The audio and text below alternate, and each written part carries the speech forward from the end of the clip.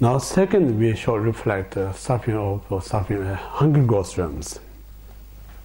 So, when we again hear the three types of hunger ghosts yesterday, physical obscuration, the condition of the body, and how hard to find the food.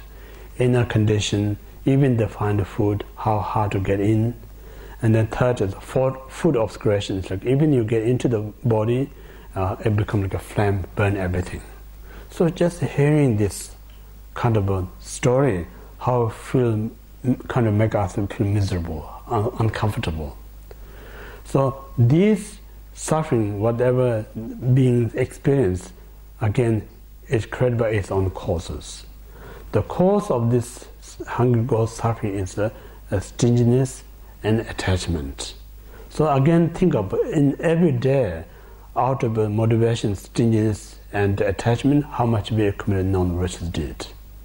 No, we don't have any confidence we're not going to happen that in our future life. But we have plenty of cause to experience these things. Just think about when we, a few days ago, took minor precepts. We kind of skipped the dinner. Then next early in the morning when we did self-practice, how much we hearing the sound of the stomach, kind of, just one night, one night we skipped dinner, morning also kind of making lots of noise, This poor guy's whole life, without drink or eat, they just imagine the sound is make a frighten them, One hunger goes next to me and make a huge, like a thunderstorm,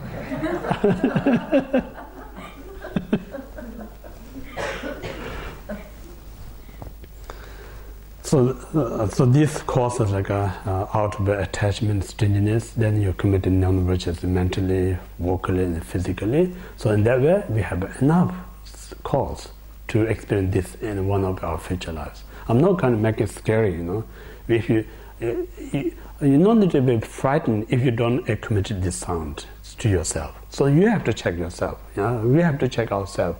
Do I really accumulate any non-virtues out of the stinginess, attachment or not? First you have to check. This is a really important meditation. This is really kind of honest to yourself. You not just make things up. If you think, I don't have any stinginess, I don't have any attachment, so I never commit any, then you're not frightened. There's a scarce no exist at all. If these things I have committed, it's no point of pretending I'm all right, I'm Superman, I know these things not going to attack on me. It's not going to work. This will catch you up sooner or later. So in order to prevent that, even you're committed, this is the opportunity again. While we have this human perfect life, we have the opportunity here, the ready Dharma, and then we have a good instruction. So while we have all this right equipment, right facility, no need to scared about it. This is a great opportunity to get rid of this, whatever you committed. So in that point of view, again, we have to bring great sense of joy. Even though I have a lot of negative karma, may have experienced the future, but unfortunately, it's like a born human, I received this Dharma. How many out there who have the same evil birth, these people don't have the opportunity right yet to listen to Dharma.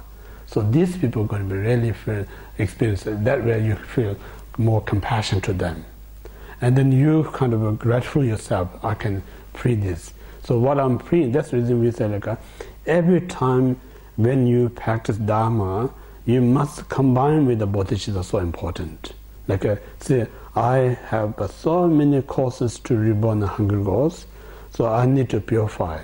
The reason I purify is not just simply to free myself. If you just simply free yourself, either it's going to be a small person's practice or medium person's practice.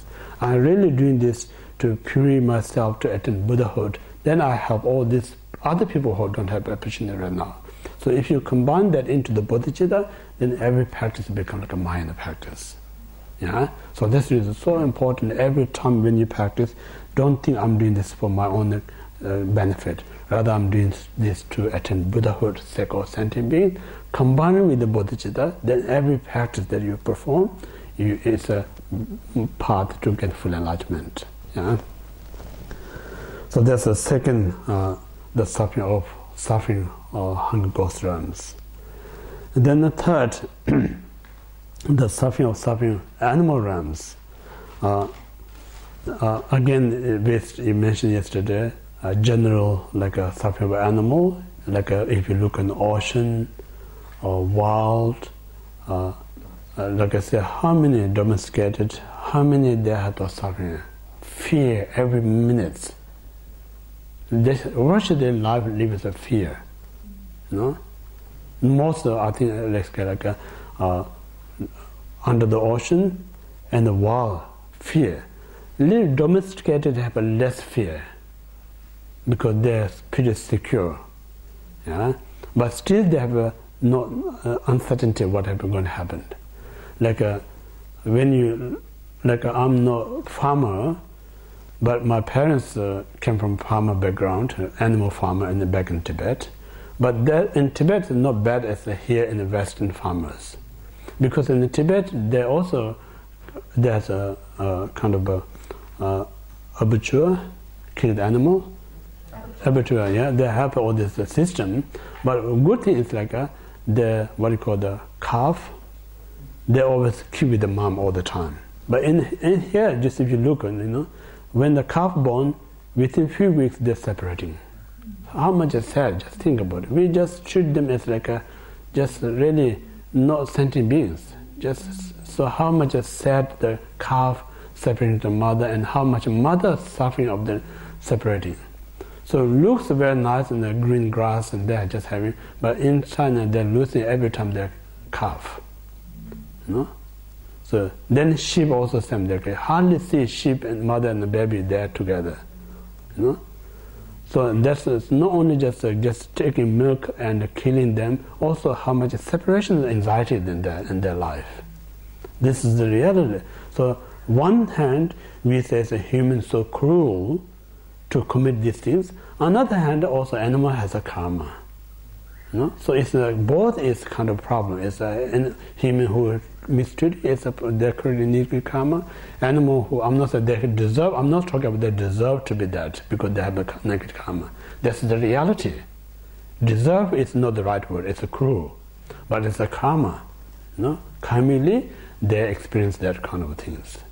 So this karma is not just. We need to know what karma to have to go through that difficulty. Is the ignorance mind. Like out of ignorance, whatever you committed non-virtuous, mentally, vocally, physically, end up we're going to suffer that.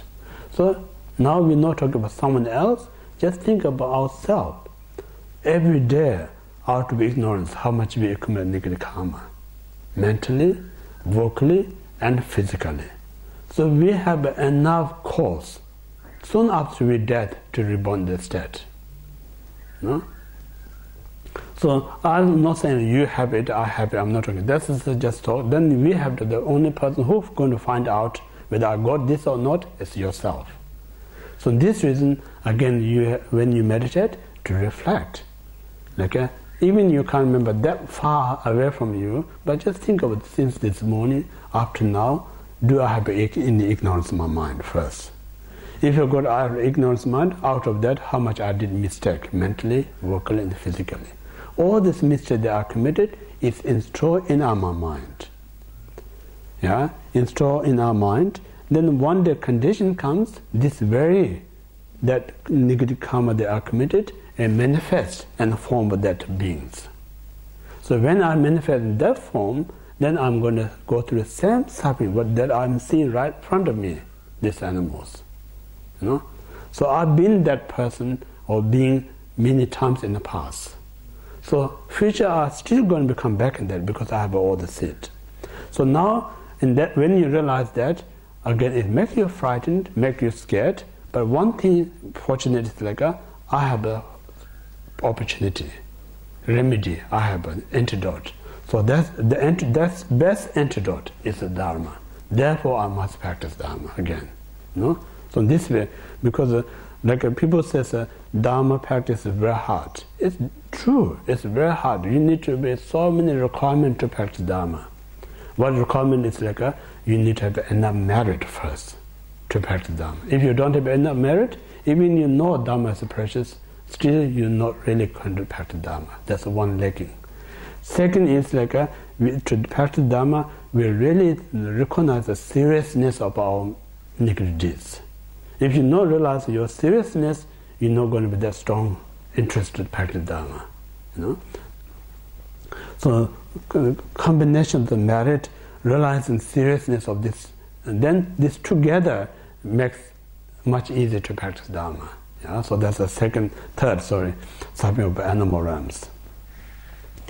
Then so that's completed the suffering of suffering. So if you think about suffering, it really brings you a great sense of feel sadness there. So this great sense of feel sadness is the great cause of the develop renunciation or bodhicitta, or it helps us to humbleness. It makes you very humble. Now second is like a suffering of change. Then yesterday I mentioned God beings, due to the virtues, power of the virtues, they may born with everything kind of ready. Like as soon you elected Prime Minister, you got all the facilities. Same thing God realm. So soon you become God realm, already there everything. Then not only that, whatever you want, there's no problem whatsoever. You can get everything what you want. Instantly you can get. That's the God realms quality. Because this God realms, what reason they got everything when they're born, and they get everything while they're alive, is a karmic result. So karmic result is why they get everything and then get instantly is the power of the virtues. In the previous life, they did so many virtues.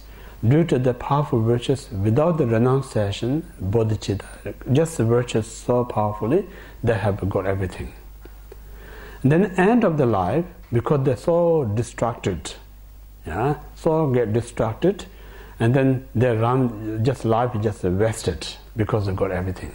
Then time of the death, they're saying 5 major signs and the 5 minor signs comes.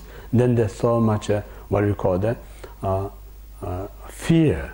So this fear comes from when he or she committed virtues with such an ego mind. So ego playing the last part of the suffering of fear. Virtuous part is playing the rest of the until that time. Since born until you fear, virtuous. So both have a cause, result. Make sense or not? Because ego kind of help you to make a bigger, sometimes I'm not sure in the West. In the East they have some kind of lost ego playing lots of dharma. One person says, I can offer 100 candles. The next family can go and say, I can offer 200 candles. Out of it. The both is virtuous, but it's very much associated with the ego mind.